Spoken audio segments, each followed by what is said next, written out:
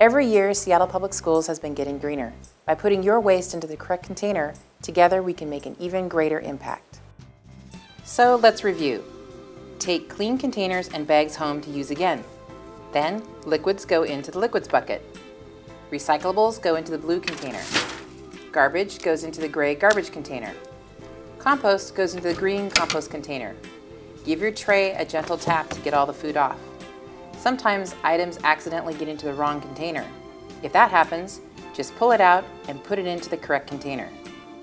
Don't worry too much about a little bit of contamination in your containers. Just do your best to get things into the right one.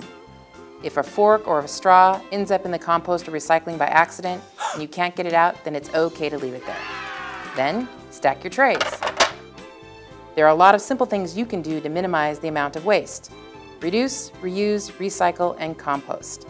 For more information about what goes where, go to the Resource Conservation page on Seattle Public Schools website. Together, we can leave a greener world for our students.